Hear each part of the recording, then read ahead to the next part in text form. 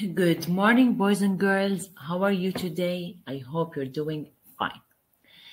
In our UOI lessons this week, you are going to be introduced to a new concept. We are going to start talking about living things and non-living things.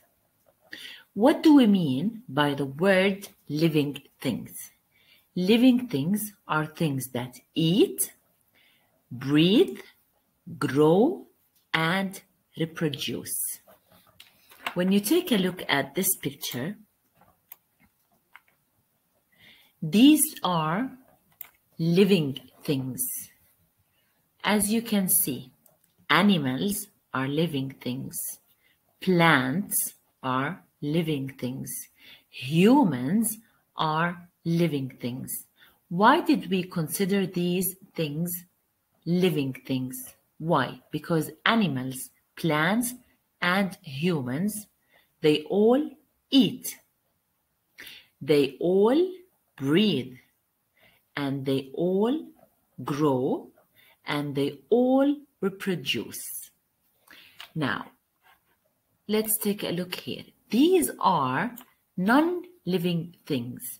What do we mean by the word non-living things?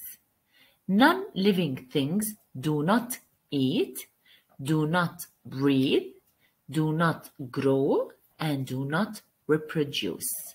For example, the scissors, the pair of scissors. Does the pair of scissors eat?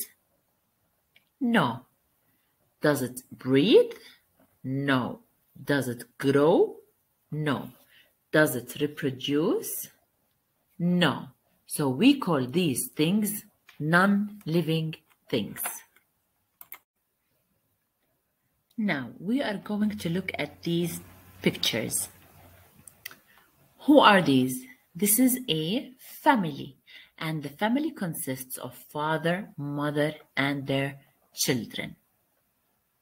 Do they breathe? Yes. Do they eat? Yes. Do they grow?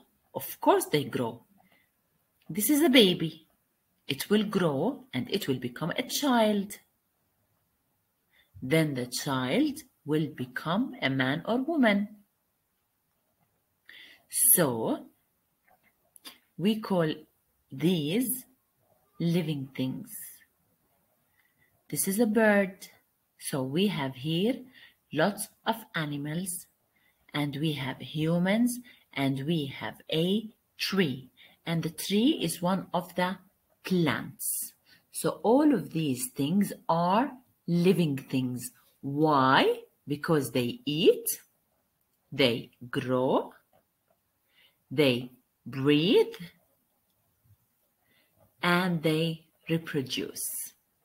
Now let's take a look at the non-living things. We have a bicycle, we have a table, we have a pair of socks, we have a car toy, we have a brush, and we have a doll.